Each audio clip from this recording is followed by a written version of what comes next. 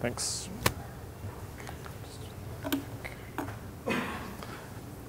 Hi, everyone. I'm David Hall. I'm a PhD student at UC Berkeley. I work in natural language processing. Today, I want to talk about, give you an introduction to natural language processing in Scala, focusing on the ScalaNLP ecosystem. So this is a set of libraries that we've developed, starting from a linear algebra library, Breeze, to a natural language processing Epic, to an extremely fast natural language parser called Puck. So Breeze offers linear algebra, scientific computing, and numerical optimization, while Epic is natural language processing and also structured prediction. And Puck offers an incredibly fast parser for English that parses over 400 sentences a second at state-of-the-art accuracy. For those of you who are familiar with the Python ecosystem, Breeze is kind of like NumPy and SciPy. Epic is kind of like, very loosely, PyStruct and NLTK combined. And there's nothing like Puck. OK. So I'm going to start with Epic. Just talked about it for a while, and also try to dig down into not just how you would use the library, but also how you can adapt the library in a way that can improve the libraries for your data. Since often in natural language processing, pre-built data models won't work particularly well for other domains. OK. So generally in natural language processing, particularly in monolingual natural language processing, we're interested in annotating sentences or documents. So it's a little bit small, so I imagine a lot of you can't read it. If you have a sentence like, some fruit visionaries say the Fuji could someday tumble the red delicious from the top of America's apple heap. This is from the 1980s when the Wall Street Journal was terrified that the Japanese would take over America. And they were scared that the Japanese were going to import this apple and take over America. Anyway, so they decided to denigrate it based on its looks. It certainly won't get there on looks. OK, so natural language processing. One of the things we might want to do is identify all the noun phrases. And more generally, we might want to analyze the entire syntactic structure. Another thing we might be interested in is what's called coreference resolution. So if we see it certainly won't get there on looks, to you and I, it's called coreference resolution, where we identify that the Fuji apple is the anaphor of it. Not anaphor. OK, referent of it. OK, another thing you might be interested in is canonicalization or entity linking. So you might want to know that the Fuji is an apple and not, say, Mount Fuji or Fujifilm. Yeah, OK. So Epic right now supports a subset of this. It supports the syntactic parsing part of it, and it also supports another task called named entity recognition, which is recognizing people, places, and things. So as an example, if you have a tweet like, Chez Panisse, Berkeley, California, a bowl of Churchill Bernays orchards, page mandarins, and medjool dates, we want to extract the people, the places, and the things, as well as sort of the other stuff, like movies and books, things like that. So Adam Goldberg is a person. Chez Panisse and Churchill Bernays orchards are organizations. Berkeley is, of course, a place. And there aren't any other things in there. OK. So Epic has a pre-built NER, named entity recognition model for English. And it's pretty easy to use. First, you just import the NER selector tool, which is in principle designed to let you select between multiple different languages. So for instance, you can load the English model with just the simple line. You can then take some text, and you have to tokenize it into a representation that we understand. So if you have something like, almost 20 years ago, Bill Watterson walked away from Calvin and Hobbes, this would present some, it would convert this input string into a canonical representation that's easy to process. It would separate out all the punctuation from each other, understand what are opening quotes and close quotes, and things like that. We then ask the NER model for what's the best possible sequence of NER types. And we get an output that looks like this. So almost 20 years ago, a person, Bill Watterson, walked away from a location, Calvin and Hobbes. So obviously, Calvin and Hobbes is not a location, but you can understand why it might have made that error. But still, let's try to figure out how we can maybe fix it.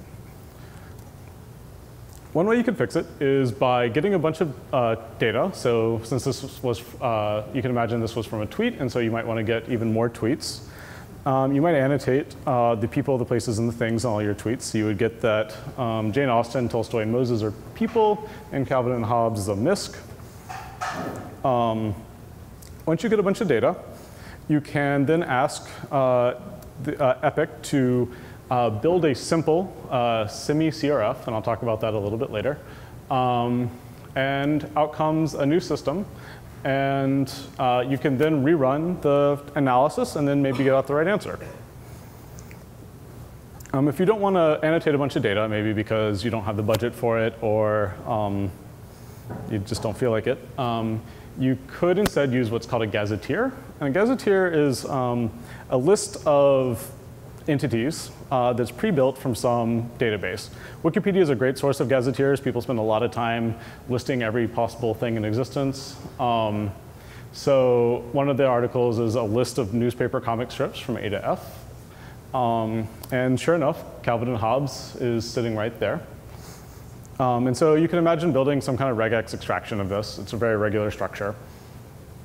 And once you've done that, you can pass the gazetteer to the semi-CRF model and, again, get out the right answer.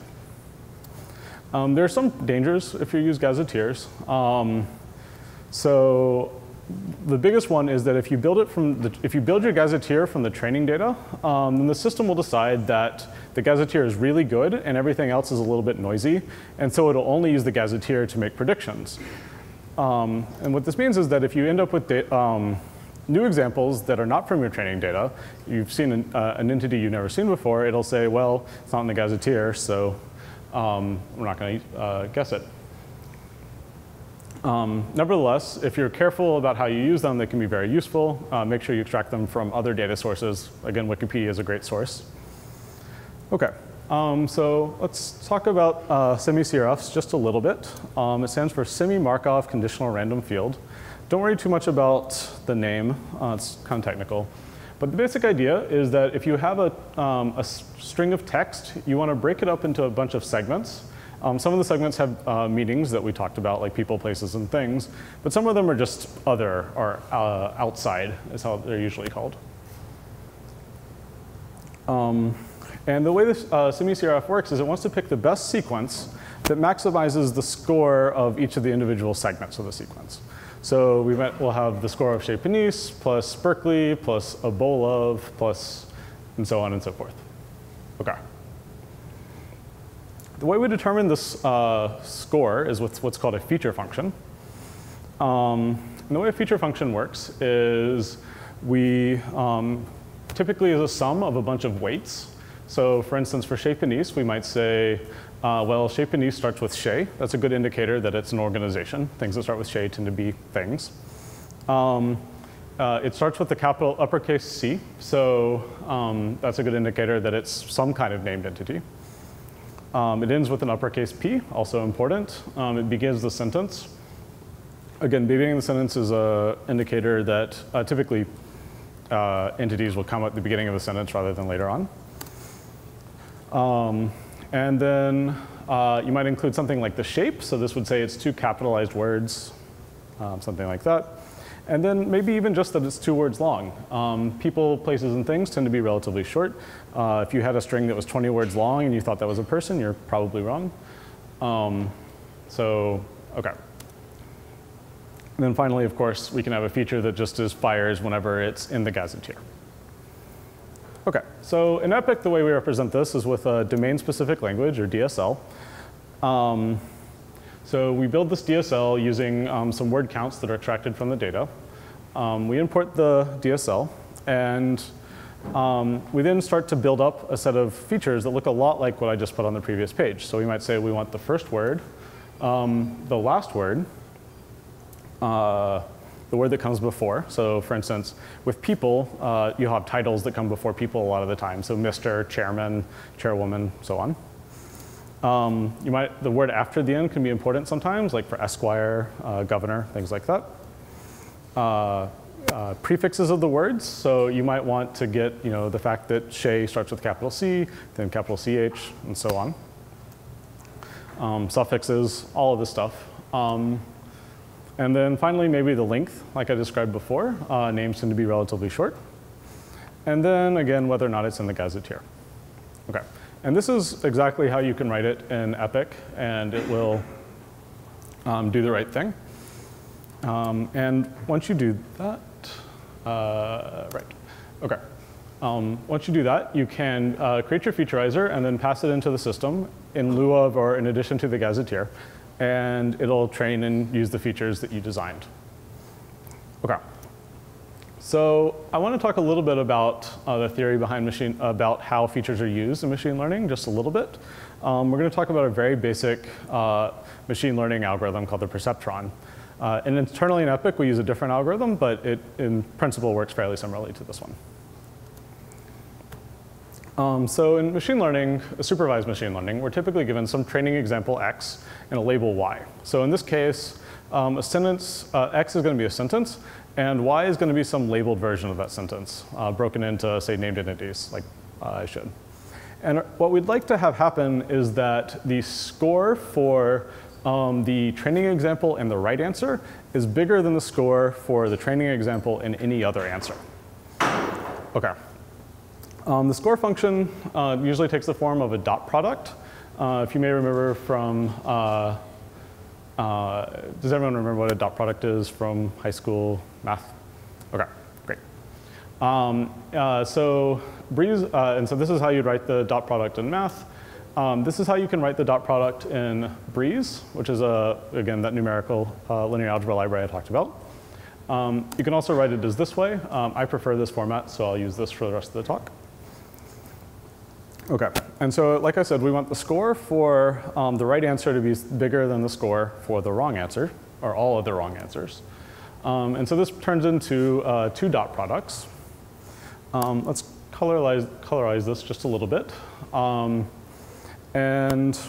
Schematically, the way dot products work is that they measure the angle between, to a first approximation, they measure the angle between two vectors. So in this case, the W is closer in terms of angle to Y prime than it is to Y. Does that make sense? Okay. And so what this means is then that the score for the Y prime example is bigger than Y. This isn't what we want. So what can we do about this? What we can do is we can add the vector for fxy to W, getting a new vector, W prime. And it'll happen that, just because of the properties of dot products, that the dot product will be between W prime, which is W plus fxy, is bigger than the dot product of just W and fxy. Okay. So get our feature index, which I don't actually need.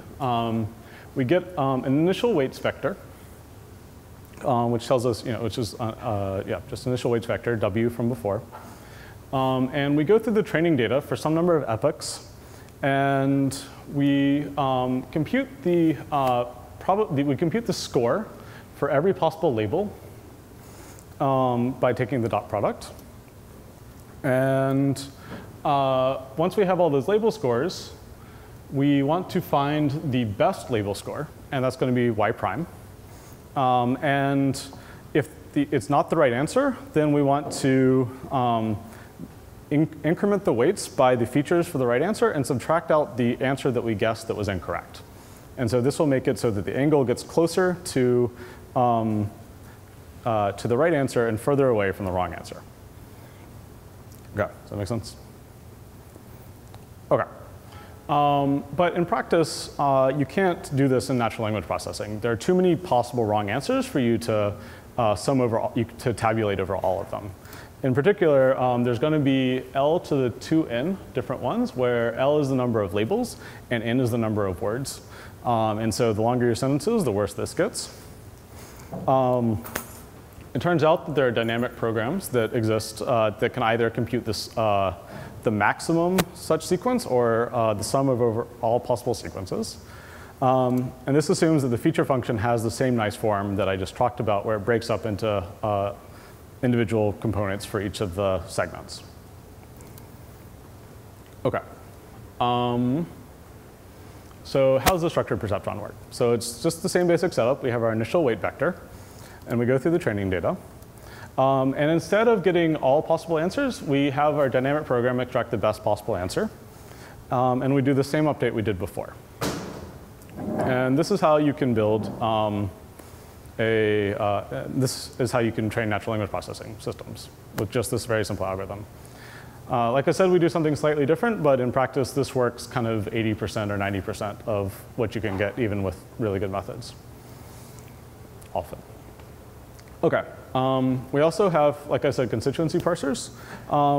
The constituency parsers we have, I'm not going to go into how the algorithms work here. It's kind of basically similar. Our state-of-the-art algorithms.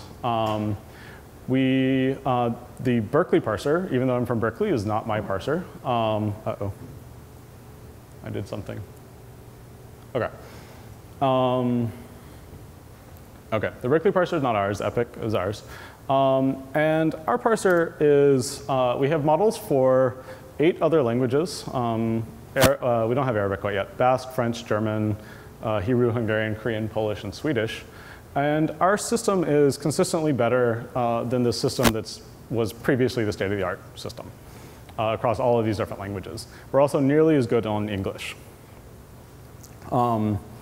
We are sometimes a little bit worse. We're a little bit worse on French and German and Arabic. But for other languages like Korean and Polish, we're way better. OK. So Epic comes with a bunch of different models, like I said, models for a bunch of parsing models for a bunch of different languages, as well as part-of-speech tagging models for most of these languages. And we have named entity recognition for English that's relatively close to state-of-the-art. We also have sentence segmentation. We can break up sentences into text into raw text into sentences. And we also have tokenization, just like I showed earlier on. OK. That's it for Epic. I'll talk next about Breeze, but I wanted to see if there are any questions about Epic first. Yeah. Why is such a dramatic improvement in Polish? It's a good question. It's a mix of different reasons. Oh, yes, sorry.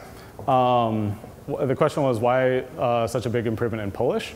The reason is that our algorithm, a couple of different reasons. One is just that there's a bug in the Berkeley parser, and it outputs the wrong structures as a rule for different kinds of structures. But it's also the case that our model tends to work better on languages like Polish and Korean that have a lot more complex morphology, just in the way it's built. Yeah? Did you train your parser on more data than the other parser? So the question was, did we use more data? Actually, no. We use exactly the same training set. It's all this is all on what's called in-domain data, meaning that it's the training data and the test data were both from the same publication, basically. And that means that they have the same level of editorialization and so on. But yeah, it's all the same data. Question? Yeah? What do you do differently for, let's say you were trying to adopt it in Chinese, where timing is contextual, it's not part of the language, it's derived from how things are connected. What do you do differently to adopt, create a new module for this in Chinese? Sorry, what is contextual? Sorry, I didn't quite hear you. Time is contextual. OK, so the question was, what do you do when if you're trying to adapt a model to Chinese, especially because time is contextual and you have to infer it. So parsing is going to be very similar. There's not a huge difference in the behavior of past tense verbs and present tense verbs a lot of the time, even in English and so on. And so you can kind of lose that tense information and do OK. We don't have support for things like coreference resolution and event extraction, which is where that would become more of a problem. I'm actually not up to date on how people deal with that. There is a pretty big literature on translating from Chinese to English. And so I'm sure that people have thought really hard about how it is that you go from Chinese to English, but I'm not familiar with literature. Sorry. Okay. Okay, I'm gonna move on to Breeze then. So Breeze isn't strictly a natural language processing toolkit. Instead, it's a linear algebra and scientific computing toolkit. It provides basic linear algebra like dense vectors, matrices, sparse vectors, sparse matrices, and matrix decompositions. It also has nonlinear optimization and probability distributions, and also linear optimization actually now.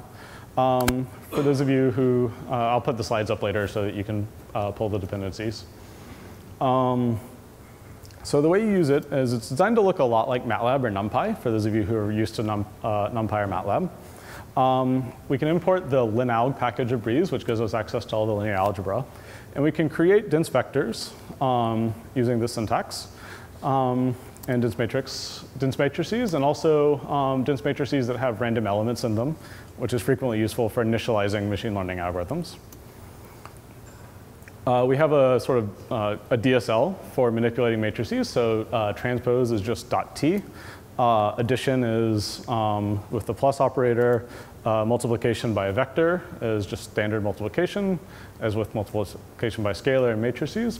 And we also have element-wise multiplication. So for those of you who are familiar with MATLAB, this is the same as dot times. Anywhere where you see a colon, it's the same as dot. OK.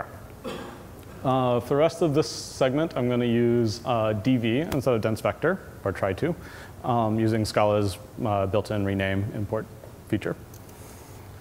OK, so one of the nice things about Breeze is that it can automatically choose the right return type for different kinds of vectors. So if you want to add together a dense vector and a sparse vector, the right density is that it should be a dense vector, because it's not going to get any more sparse. But if you add together two sparse vectors, it'll stay sparse. I guess that should have been zeros.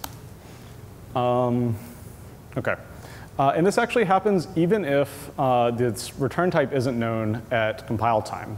So we do dynamic multi-method dispatch, so that even if the compiler only knows that these are vectors, it'll still pick out the right possible return type.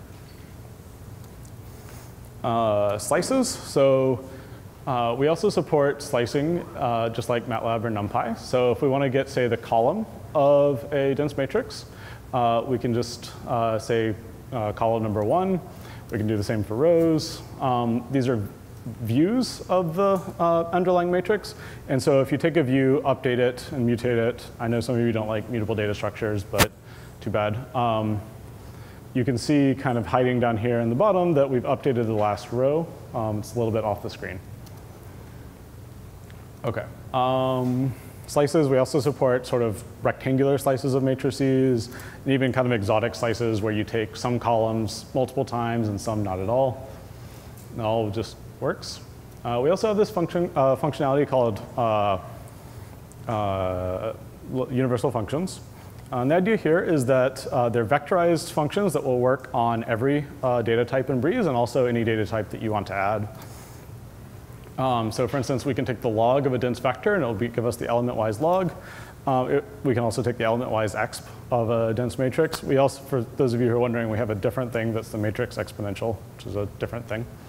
And we can take even the sign of an array and get the element-wise application of sign. And we have tons and tons of other functions. All of them have the same syntax. They work uniformly across all of Breeze. Sometimes in tight inner loops, you don't want to create new objects. And so we also support this syntax where we say log.inPlace, and it mutates the underlying vector and just doesn't, reuses memory. We also have ufuncs that are more reduction oriented. So for instance, we might be interested in taking the sum of a dense vector And sums work for both floating point numbers and also integers. And it can also work for any data type that you want to add, like complex numbers or quaternions or something. We can do means, and of course it works on dense matrices, just like before. But sometimes with dense matrices, we're not interested in the mean of the entire dense matrix. We're interested in the mean of, we're interested in the mean of all the rows. And so in Breeze, we have this concept called broadcasting that's kind of like the broadcasting you see in R or NumPy, where we compute the mean for every row or every column using the star rather than a particular row or a particular column. Right. OK. So the way this works, this works more generally. So for instance, we might want to add a vector to every column. And that works in exactly the same way, just using broadcasting. And we can also do assignments and mutate everything in place as well. So the way this works is using Scala's implicit parameter infrastructure. So the idea is that a log extends this trait called ufunc. And then you can provide implementations by implementing an implicit that's a member type of the log object. So for instance, here's how I could implement log. And then as soon as we do that, it'll work for dense vectors, dense matrices, sparse vectors, arrays, everything else. It just worked automatically for all the built-in types. So if you wanted to add your own, add one, also works, same way, very simple. OK, so Breeze offers a lot of flexibility. You can do a lot of different things with Breeze in a very simple syntax. And you might expect that you're going to pay a lot for, in terms of performance, since this is a relatively expressive syntax. But it turns out that Breeze is actually about the fastest, has about the fastest linear algebra library on the JVM. So this is some benchmarks that were done by Databricks when they were evaluating adding Breeze as a dependency for their MLlib, which is part of Spark. And you can see that we are much faster than all of the major components on the JVM. We're tied actually with MTJ. We use the same backend as MTJ for dense linear algebra. But MTJ is LGPL'd, and so some people, including Spark, didn't want to use it. On sparse dense multiply, we, again, are also the fastest. We're much, much, much faster than Mahout. But even we're faster than Apache Commons. And even libraries like JBlast don't provide any sparse functionality at all. And again, on sparse dense addition, Apache Commons is doing really poorly. Mahout's doing great, but we're still just a little bit better. Okay. So here's an example of an algorithm that you might be interested in implementing. This is called non-negative matrix factorization. The idea is that you have some matrix that you're given called V that has entries that are all positive, and you want to decompose it into two matrices, the product of two matrices, W and H, where W and H are also both positive. The idea being that W is tall and skinny, and H is short and fat, and so it's a lower rank approximation. There's this, whoa, no, you're doing it wrong. PowerPoint's messing up, but there's a series of updates that we can implement to implement this algorithm. This will implement a non-negative matrix factorization for you. And it works fairly quickly. Here is the updates from the paper that I implemented. And you can see that the updates are actually fairly similar. So for instance, when we update H, we're going to do an element-wise multiply of H with WT times V here, with the element-wise division of WT, WH, et cetera. OK. And so you can basically take a full linear algebra, an algorithm that you might find in some academic paper, and transcribe it without having to think too hard about how you might change the syntax up. It's just pretty straightforward mapping.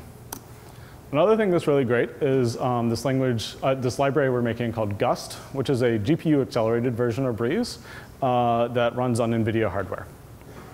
And so we wanted to, the non-negative matrix factorization wasn't quite fast enough for us in Breeze, and so we wanted to port it to the GPU. So this was our non-negative matrix factorization from before, and here's how we had to change it to turn it into a GPU algorithm. Even on a very small amount of data, on my laptop, it was 6 times faster. On a desktop, it's closer to 50 or 100 times faster. OK. I'll go really quickly through optimization. Sometimes in machine learning, we want to optimize a nonlinear function. So here's a simple polynomial function. In Breeze, we have this thing called a diff function, which is a differentiable function that has a method called calculate that returns a value of the function as well as its derivative. And it's generic in type T so that you can use dense vectors, sparse vectors, coup vectors from Gust if you wanted to.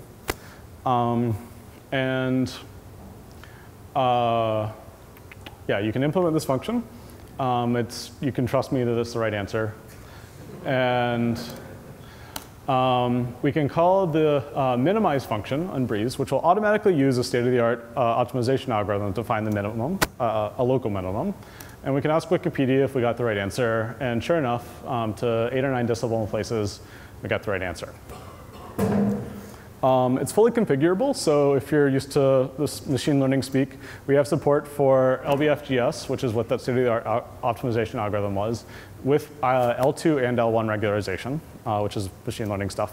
We also have stochastic gradient descent with L2 and L1 regularization, specifically the adaptive gradient algorithm, which is this really awesome stochastic gradient method. We also have truncated Newton if you're interested in doing second-order methods. And we also have linear programs and all that fun stuff. OK, thanks.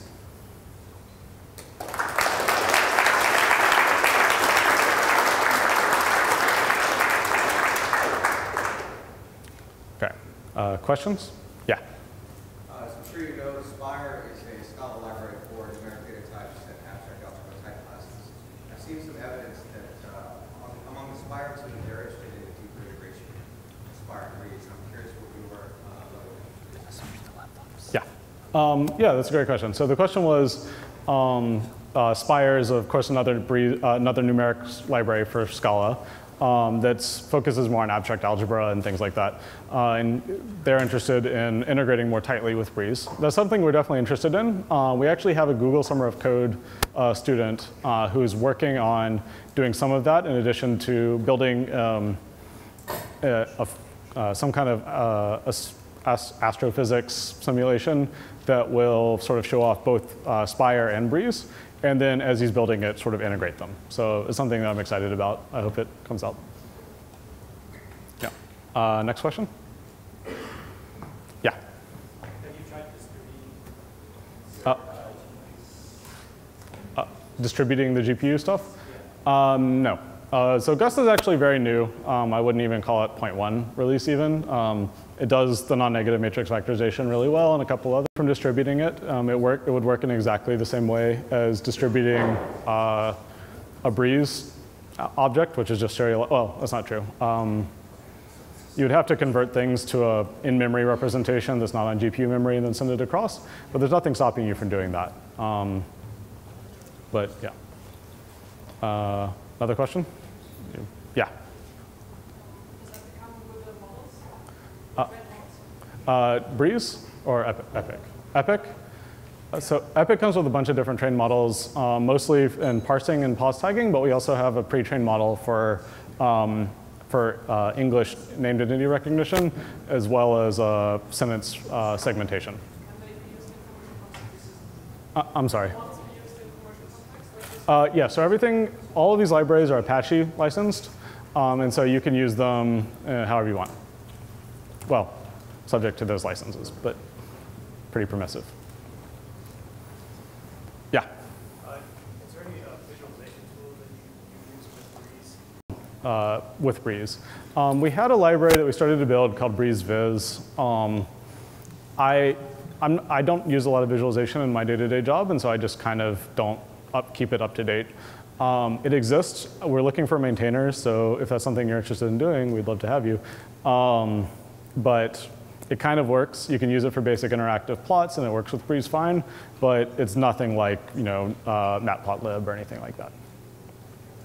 Yeah? Is it things that you have to load into memory, or you can work in a Sorry, there's a little clattering. Could you say that again? Is it limited to work on structures that you have to load into memory, like in R, or you can work in a string? So there's not a lot that's built in that's designed to work in a streaming fashion, but there's nothing stopping you from using it that way. But I don't have anything that's specifically designed for keeping things out of memory. Everything is, all the stuff in Breeze is serializable, so you can send it to disk if you want, but I don't have anything specifically for streaming algorithms. Yeah?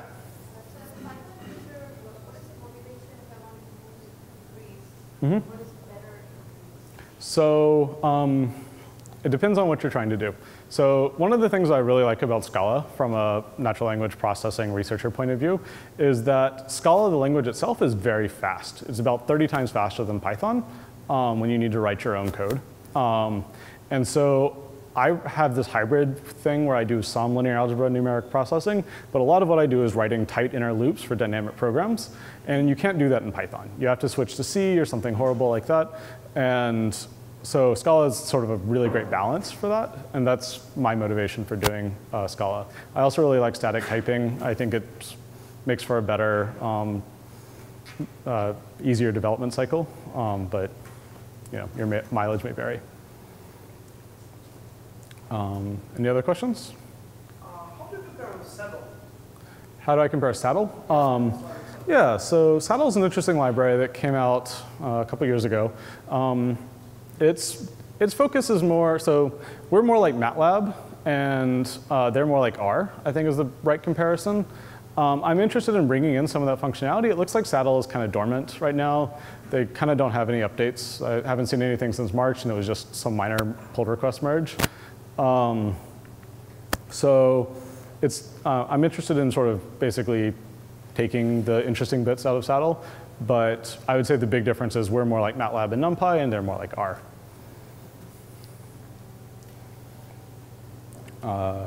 Any other questions? Okay, great. Thank you very much.